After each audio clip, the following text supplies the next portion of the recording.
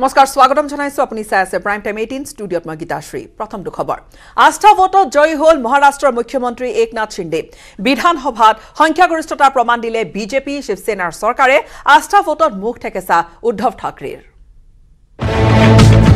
একনাথৰ আস্থাৰ জয়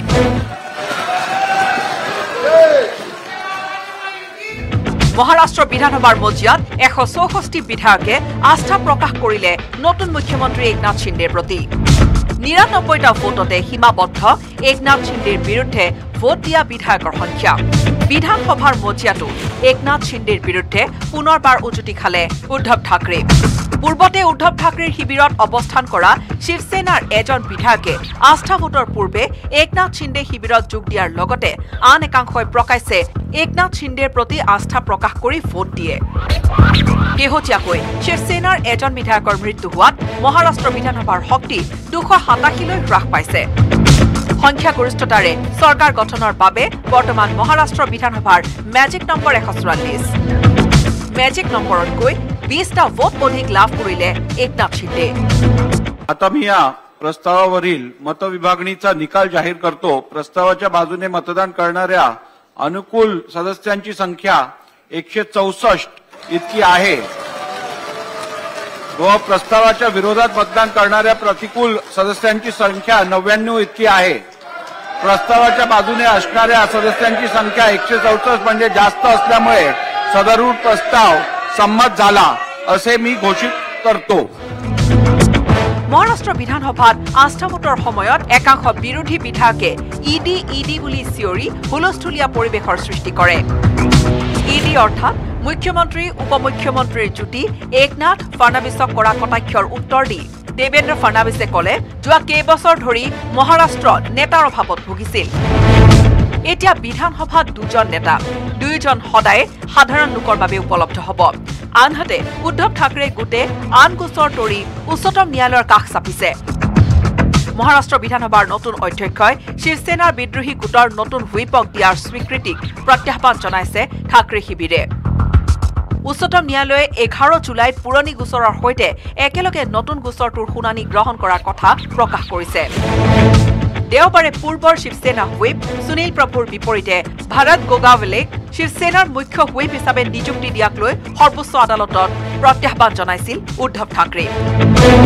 news desk report news 18 Assam north east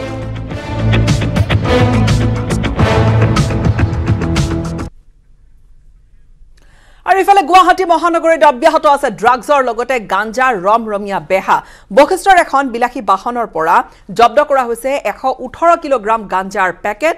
কিন্তু কোনে আৰু কৰ পৰা সৰবৰাহ কৰিছিল ইমান বৃহৎ পৰিমাণৰ গাঞ্জা বিলাসী গাড়ীত গাঞ্জা এখন বাহনৰ পৰা আৰু কি পেকেটে পেকেটে গাঞ্জা উলিয়াইছে বিলাসী বাহনখনৰ ভিন্ন স্থানত থকা চেম্বাৰ কাটি ইটোৰ পিছত সিটো গাঞ্জাৰ পেকেট উলিয়াইছে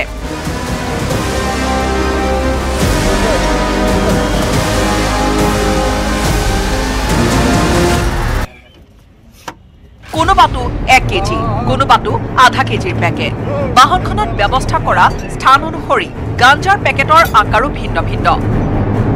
আৰক্ষীয়ে প্ৰায় 1.5 ঘণ্টা অভিযান চলাই বিচাৰি উলিয়াই বাহনখনৰ 6টা স্থানত চেম্বাৰ সাজি ভৰানা গাঞ্জাৰ পেকেটখিনি জব্দ হয় প্ৰায় 118 কেজি গাঞ্জা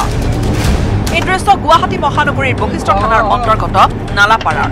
বশিষ্ঠ আৰক্ষীয়ে নালাপাৰাৰ এটা গ্যাৰেজত অভিযান চলাই বাহনখন জব্দ কৰে বাহনখনৰ ড্ৰাগ সৰবৰাহ কৰা 2 সৰবৰাহকাৰীকো বশিষ্ঠ আৰক্ষীয়ে গ্ৰেপ্তাৰ কৰিছে 2 সৰবৰাহকাৰীৰ নাম বিশ্বনাথ আৰু বিকাশ জামাতিয়া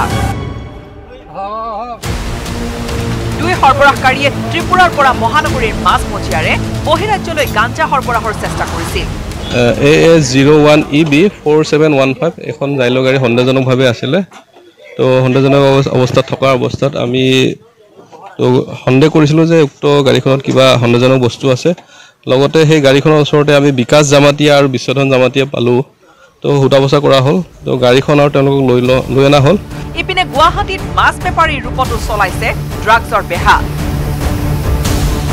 পদপথত মাছৰ লগতে ড্ৰাগছ বিক্ৰী কৰি আহিছিল 2 ড্ৰাগছ ব্যৱসায়ীয়ে জালুকবাৰী আৰক্ষীয়ে মাছ বেপাৰী ৰূপী ড্ৰাগছ ব্যৱসায়ী দুটাৰ পৰা 9টা হেৰইন ভৰ্তি কণ্টেইনাৰ জব্দ কৰে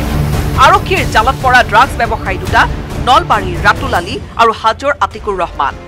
বশিষ্ঠৰ পৰা উৎপল হালৰ সহযোগত bureau report news 18 Assam north east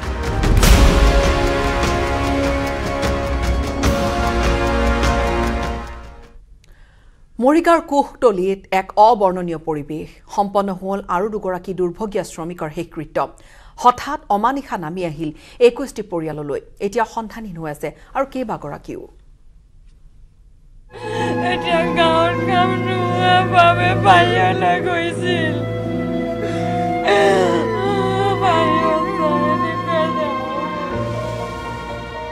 শোকত ম্ৰিয়মান সকলো কেৱল চকুলো টুকিছে পৰিয়ালে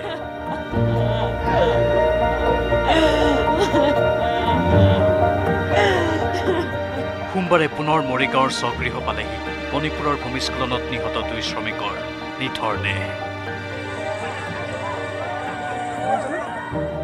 দেওবাৰে 4 শ্ৰমিকৰ শেষকৃত্য সম্পন্ন হোৱাৰ পাছত সোমবাৰে জ্বলি উঠিল আন 2 শ্ৰমিকৰ চিতা নিষ্ঠুৰ নিয়তিয়ে মৰিগাঁৱৰ কোহতলিৰ 21খনকৈ ঘৰলৈ হঠাৎ নমায়না কালমানিশাই নিস্তব্ধ কৰি তুলিছে সকলোকে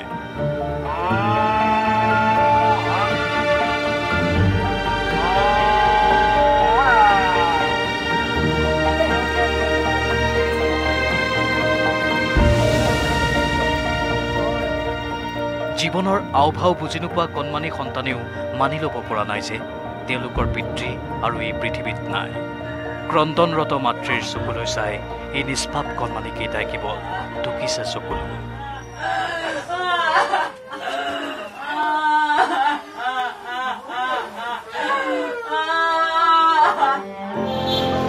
আনফালে স্বভূমিত উপস্থিত হৈ মণিপুৰৰ ভূমিস্খলনৰ ভয়ংকৰ অভিজ্ঞতাৰ বৰ্ণনা কৰিলে আহত শ্ৰমিকে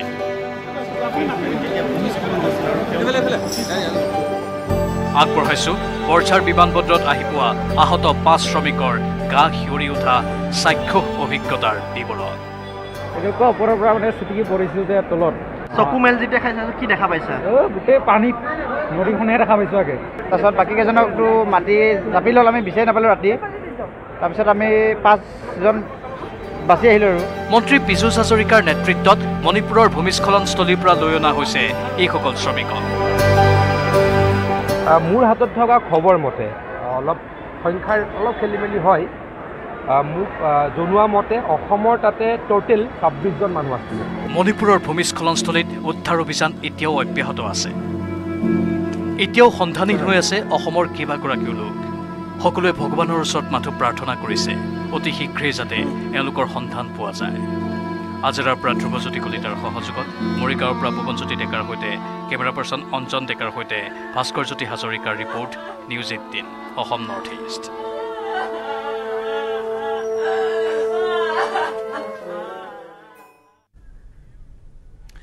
ইফালে দুৰ্দশাই লগ এৰা নাই বন্যাৰ্তক শিবিৰৰ পৰা ঘৰলৈ উভতি চকুলো টুকিছে অসহায় বানাক্ৰান্তই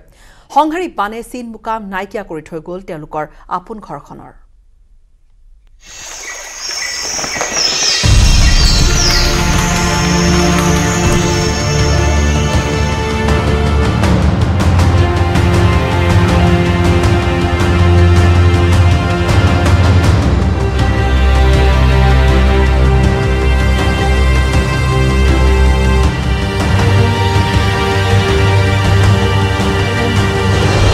বান কমিল কিন্তু তাৰ পাছত দুৰ্দশা বাঢ়িল বন্যাৰ্তৰ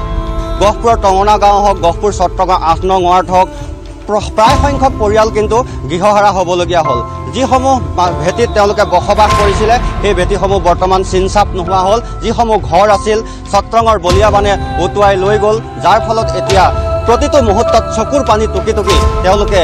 জীয়াই থাকিবলগীয়া এক অৱস্থাৰ সৃষ্টি হৈছে ইয়াত এখন নদন বদন ঘৰ আছিল সকলো ফালৰ পৰা ভৰপূৰ এখন ঘৰ আছিল কিন্তু এতিয়া ঘৰ নাই কেৱল বালি আৰু বালি দেখা পাব এই মই যিখন স্থানত উপস্থিত আছোঁ ইয়াতে প্ৰায় 20টাৰো অধিক পৰিয়ালে বসবাস কৰিছিল কিন্তু সেই পৰিয়ালসমূহ এতিয়া নিসহায় নিৰুপায় তেওঁলোকৰ আৰ্তনাদ শুনিবলৈও যেন এতিয়া কোনো নাই এইসমূহ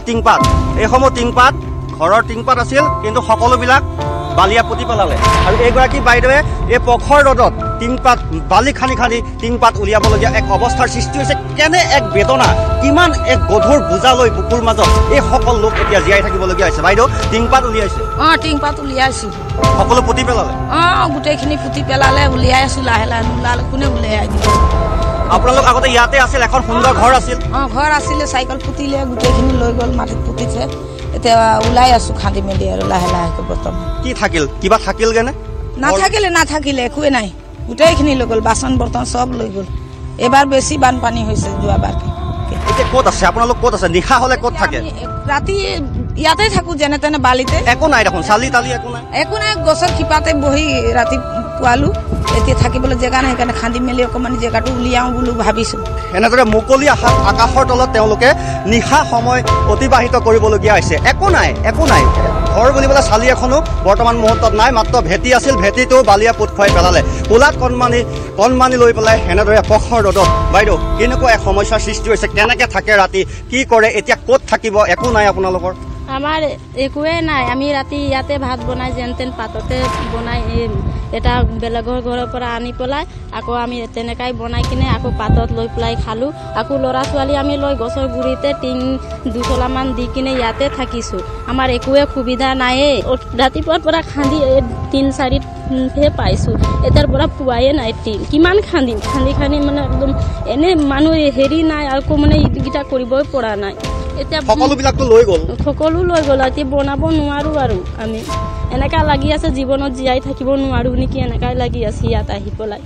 জীৱনত জীয়াই থাকিবই নোৱাৰো নেকি আচলতে কিমান যন্ত্ৰণাত আচলতে এই সকল লোকে এই মুখৰ পৰা বাক্য ওলাই আহিছে এই সকল ভুক্তভোগী লোকেহে এই মুহূৰ্তত বুজি পাইছে যে তেওঁলোকৰ দুখৰ যন্ত্ৰণা কিমান কেনেদৰে থাকিবলগীয়া হৈছে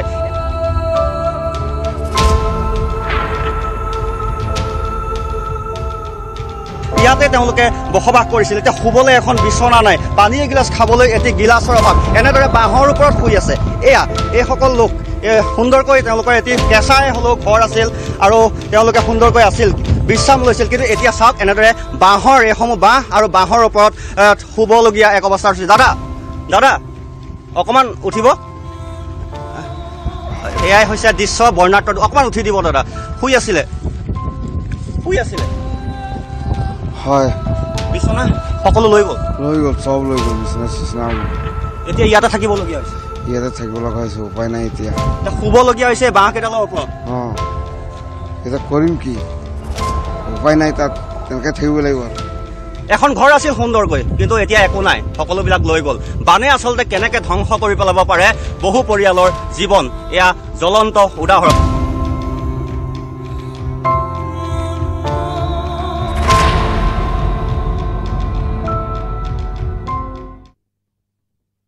প্ৰলয়ংকাৰী বানে কেনেকৈ এয়া গোটেই দুৰ্যোগ নমাই আনে এখন জিয়া ছবি গহপুৰৰ পৰৱৰ্তী খবৰ 4দিনীয়া বৰাক উপত্যকাৰ ভ্ৰমণত আহি হঠাৎ কাছাৰ জিলাৰ বৰজালেংগাত থকা শ্ৰী শ্ৰী বৰম বাবাৰ মন্দিৰ নামে খ্যাত শিৱ মন্দিৰত উপস্থিত হ'ল AIUDF প্ৰধান মৌলানা বদৰুদ্দিন আজমল শ্ৰী শ্ৰী বৰম বাবাৰ মন্দিৰত মৌলানা বদৰুদ্দিন আজমল মন্দিৰত আজমলৰ প্ৰৱেশক লৈ বৰাকত গৰম চৰ্চা 4দিনীয়া বৰাক উপত্যকাৰ ভ্ৰমণ কৰিবলৈ আহি কাছাৰ জিলাৰ বৰজালেংগাত থকা শিৱ মন্দিৰ শ্ৰী শ্ৰী বৰম বাবাৰ মন্দিৰত উপস্থিত হয় AIUDF প্ৰধান সাংসদ বদৰুদ্দিন আজমল মন্দিৰত উপস্থিত হৈ দুপৰীয়াৰ আহাৰো গ্ৰহণ কৰে আজমলে পিছে এতিয়া ইয়াতেই লাগিছে লেঠা ঠাট্টা বিদ্ৰূপ কৰিবলৈ ৰৈ থকা সামাজিক মাধ্যমৰ অতন্ত্ৰ প্ৰহৰীসকলে আজমলে পূজা অৰ্চনা কৰা বুলি এতিয়া আৰম্ভ কৰিছে ট্ৰল ধৰ্মক লৈ বিভেদৰ বীজ সিঁচাসকলক আজমলে স্পষ্ট কৰি দিছে তেওঁ মন্দিৰত প্ৰৱেশ কৰা নাছিল আজমলে ইয়াকো ক'লে কিয় তেওঁ মন্দিৰ চৌহদত দুপৰীয়াৰ আহাৰ গ্ৰহণ কৰিছিল আজি যদি আমাৰ কোনো হিন্দু ভাই আমাৰ মছজিদত আহে কোনো এটা প্ৰগ্ৰামত এইটো আমি কম নেকি বোলে সিসকল নমাজ পঢ়াৰ কাৰণে আহিছে এটা ছ'চিয়েল গেদাৰিং আছিল আৰু সেইটো পূজাত য'ত মন্দিৰ আছে য'ত সিসকলৰ পূজাত মন্দিৰ নাই আমাৰ MLA সাহেবে কেণ্টিনৰ প্ৰগ্ৰাম 15,000 মানুহক এই কেইবাদিনৰ ভিতৰত খানি খুৱাইছে এইটোৰ কাৰণে মোৰ ভাল লাগিছে বোলে ইমান ডাঙৰ এটা কাম কৰিছে সিসকলে আমাক ইনভাইট কৰিছে কমিটিয়ে ইনভাইট কৰিছে অফিচিয়েলি ইনভাইট কৰিছে মই গৈছোঁ এখেতৰ লগত বহি এইটো মন্দিৰৰ ৰুমো নহয় ৰোডৰ হেই পাৰে মন্দিৰ এই পাৰে আমিতো মন্দিৰৰ ভিতৰতো যোৱা নাই বাহিৰত বহি সকলে খানা খাইছো এটা প্ৰেম মহব্বত আজি গোটেই ভাৰতবৰ্ষত যে মুছলমান আৰু হিন্দুৰ এটা দুশ্মনীৰ বাতাবৰণ যেটো হৈ আছে এইটো শেষ কৰাৰ কাৰণে আমি এই প্ৰগ্ৰামটো যোৱা মই ভাবিছো এইটো আজিৰ আমাৰ সবচে ডাঙৰ ইম্পৰ্টেণ্ট বস্তু হ'ল আমি হিন্দু মুছলিম এক হ'ব লাগে শিলচৰৰ পৰা Aniruddha Laskar report news 18 Assam north east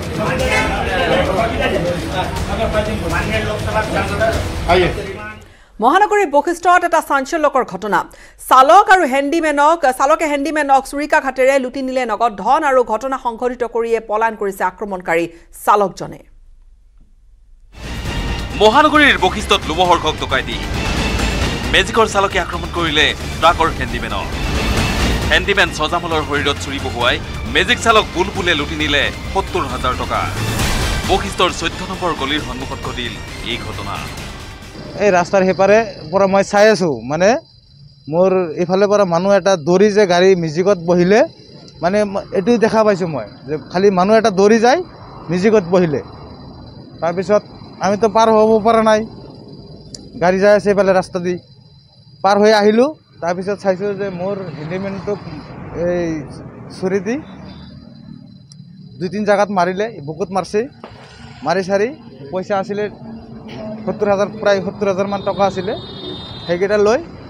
হিমানে গাড়ীটো ষ্টাৰ্ট কৰি মানে পটাপট ইফালে গুচি গ'ল AS01 MC2129 পথৰ দাঁতিত ৰখাই থোৱা এইখন ট্ৰাকৰে হেণ্ডিমেন সজামল আলীৰ ওপৰত আক্ৰমণ চলালে মেজিক চালক বুলবুল হুছেইনে বুলবুলে আক্ৰমণ কৰা ঘটনাৰ প্ৰত্যক্ষদৰ্শী আছিল এইগৰাকী ট্ৰাক চালক তাক মানে ধৰব পৰা নাই মানুহটো চিনি পাইছো কোন হয় তেওঁ সেইটো বুলবুল হুছেইন হয় ঘৰ হয় আৰ বালিগিৰি বুলি বৰপেটা ডিস্ট্ৰিক্ট হয় এনে কি কৰে সেইটো গম নাপাওঁ মই মোৰ লগত আগতে হেণ্ডিমেনে কৰিছিলে 2 মাহ মান বৰ্তমান আহত হেণ্ডিমেন সজামল চিকিৎসালয়ত ঘটনাক লৈ এইজন ট্ৰাক চালকে বশিষ্ঠ আৰক্ষীৰ ওচৰত দাখিল কৰিছে এজাহাৰ বশিষ্ঠৰ পৰা উৎপল হালৰ report news 18 Assam north east পুনৰ বিতৰ্কত নগাঁও আৰক্ষী ধৰ্ষণত অভিযুক্তৰ পৰা উৎকোচ বিচৰাৰ গুৰুতৰ অভিযোগ ৰাজু হাজৰিকা নামৰ যুৱকজনে উত্থাপন কৰিছে এই অভিযোগ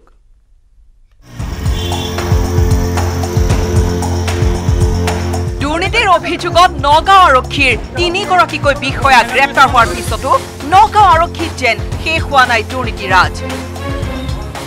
পিছে এইবাৰ খুদ আৰক্ষী অধীক্ষকৰ নাম লৈ দুৰ্নীতিত নিমজ্জিত হৈছে নগাঁও আৰক্ষীৰ একাংশ বিষয়া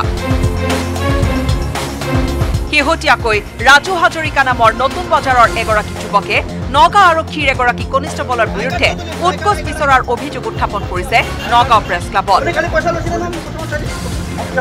ৰাজু হাজৰিকা নামৰ যুৱকজনে কৰা অভিযোগ অনুসৰি বিগত 5 দিন পূৰ্বে তেওঁৰ প্ৰেয়সীৰ পিতৃয়ে তেওঁৰ বিৰুদ্ধে নগাঁৱৰ ইটাচালি টাউন আৰক্ষী চকীত এটা ভুৱা ধৰ্ষণৰ গোচৰ দিছিল পিছে আৰক্ষীয়ে গোচৰটো পঞ্জীয়ন নকৰাৰ বাবদ তেওঁৰ পৰা 50,000 টকা উৎকোচ বিচাৰে ৰাজু হাজৰিকাৰ পৰা ইটাচালি আৰক্ষী থানাৰ কনিষ্টেবল ৰেবল লস্কৰে তেওঁক ফোনত 50,000 টকা উৎকোচ হিচাপে বিচৰাৰ দাবী কৰে মই লস্কৰ থানা পৰা ক'লো আপোনাক একেবাৰে নাইকিয়াই কৰি দিম কিন্তু মালটো অলপ হ'ব আপোনাক কেছে নাইকিয়া কৰি পেলাব পাৰিম বাৰু মই এইটো একেবাৰে খাটাং কৈছে এৰেষ্ট নোহোৱাকৈ আপোনাক ক্লিয়াৰ কৰি পেলাম কিন্তু পইচা বেছি হৈ যাব বহুত পইচা হৈ যাব ৰাজু হাজৰিকাৰ সংবাদ মাধ্যমক কোৱা অনুসৰি সাধাৰণতে ধৰ্ষণৰ গোচৰত আৰক্ষীয়ে আছামীৰ পৰা 1 লাখ টকা লয় যদিও আৰ্থিকভাৱে দুৰ্বল হোৱাৰ বাবে তেওঁক হেনো দিয়া হ'ল 50,000 টকা ৰেহাইৰ বিশেষ অফাৰ নগাঁৱৰ এটা মটৰ গেৰেজত কৰ্মৰত ৰাজু হাজৰিকাই এই গোচৰ ভুৱা বুলি আৰক্ষী কনিষ্টেবল গৰাকীক জনাই যদিও তেওঁ কয় টকা নিদিলে জেললৈ যোৱাটো খাটাং লগতে এই উৎকোচৰ ভাগ নগাঁও আৰক্ষী অধীক্ষককো দিব লাগিব বুলি ৰাজু হাজৰিকাক জনাই কনিষ্টেবল গৰাকীয়ে দাবী কৰা ধন আদায় নিদিয়ালৈকে তেওঁক নিশা ঘৰত নাথাকিবলৈও পৰামৰ্শ দিলে আৰক্ষী কনিষ্টেবল গৰাকীয়ে পুলিচে মোক বিচাৰিছে কৈছে তোমাৰ এইটো কেছ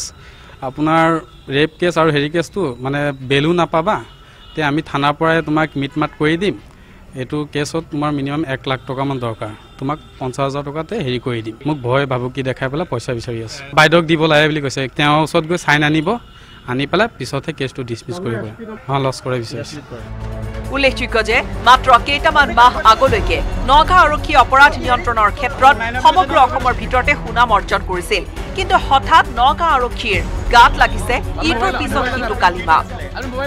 মুখ্যমন্ত্ৰী ডক্টৰ হিমন্ত বিশ্ব শৰ্মাই আৰক্ষীৰ দুৰ্নীতিৰ বিৰুদ্ধে কঠোৰ হোৱাৰ কথা ঘোষণা কৰাৰ সময়তে নগাঁও আৰক্ষীত চলি থকা দুৰ্নীতিয়ে অস্বস্তিত পেলাইছে অসম আৰক্ষীৰ উচ্চপদস্থ মহলক নগাঁৱৰ পৰা Nilotpal Bora news 18 Assam north east দিল্লীত চাঞ্চল্যকৰ ঘটনা প্ৰাতঃ ভ্ৰমণলৈ যোৱা এজন লোকে আক্ৰমণ কৰিলে এটা পৰিয়ালক আৰু এটা কুকুৰক কেন্দ্ৰ কৰি সূত্ৰপাত হৈছিল ঘটনাৰ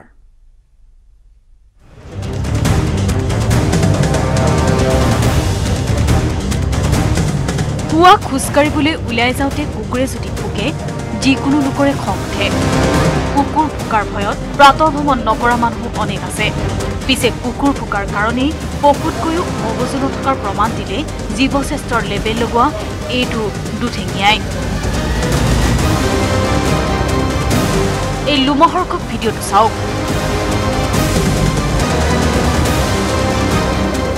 প্ৰথমে কুকুৰটোৱে প্ৰাতঃ ভ্ৰমণলৈ যোৱা মানুহজনক ফুকিছে মানুহজনে কুকুৰটোক মাৰিবলৈ লাঠি এডাল ল'বলৈ ঘৰটোত সোমাইছে মানুহজনৰ উদ্দেশ্য বুজি কুকুৰটোৰ গৰাকিনী মানুহগৰাকীয়ে বাধা দিয়াৰ চেষ্টা চলাইছে মহিলাক আক্ৰমণ এইটো দুঠেঙীয়াৰ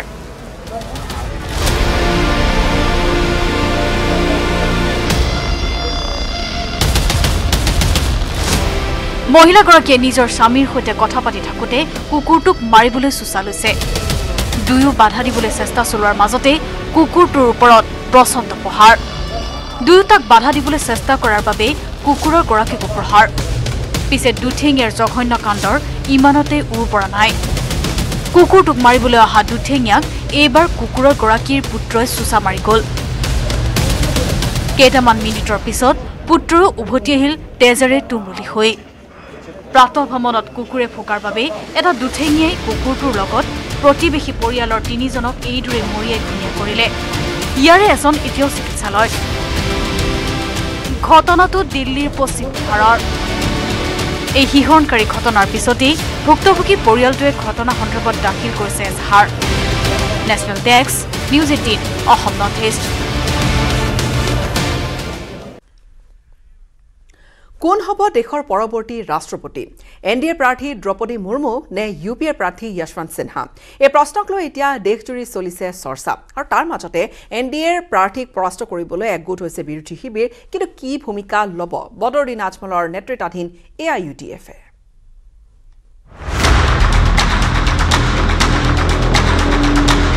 18 জুলাইৰ ৰাষ্ট্ৰপতি নিৰ্বাচনত বিজেপি সমৰ্থিত প্ৰাৰ্থীক ভোট দিব এআইইউডিএফে ভূপেন বৰাৰ ভূমিকাৰ বাবে এআইইউডিএফে এনে বিবেচনা কৰাৰ কথা ভাবিছে ঘোষণা এআইইউডিএফ প্ৰধান বদৰুদ্দিন আজমলৰ বিৰোধী দল হিচাপে এআইইউডিএফে ইউপিএ প্ৰাৰ্থীকে সমৰ্থন কৰাৰ সিদ্ধান্ত লৈছিল যদিও ভূপেন বৰাৰ কথা আৰু আচৰণত শেহতীয়াকৈ এআইইউডিএফৰ নেতাসকল ইমানেই খৰ্গহস্ত হৈ পৰিছে যে এতিয়া সিদ্ধান্ত সলনি কৰি এনডিএ প্ৰাৰ্থী দ্ৰৌপদী মুৰ্মুক ভোট দিবলৈ চিন্তা চৰ্চা চলাইছে আজমল বাহিনীয়ে એટલે ભૂપેન বৰা સાહેবৰ